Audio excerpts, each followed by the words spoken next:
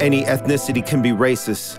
When xenophobia reaches over you, can your neighbors be faceless? I received evil glares, he wasn't white, wanna be clear. And to be fair, no single race is the enemy here. This is my truths, our truths, so snap out of your coma and stop blaming entire ethnic groups for the corona. Your business might be failing, or grammar that is ailing, or simply the seed that was planted in your heart's prevailing. So Japanese get spit on and yelled at, a Chinese kid sucker punched in the face and fell flat. VX accused of eating bats, no cap, so my pen's dried out.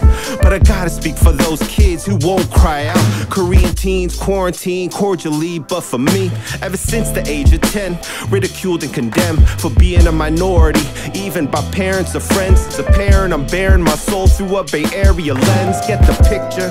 It's a multicultural town, surround the globe. I can't imagine the type of shit going down. They staring us down, cause our masks don't appear. They're the virus. I ain't Jewish, but my facts is real. I got no conclusion, so the solution I feel, if you see some racist shit go down,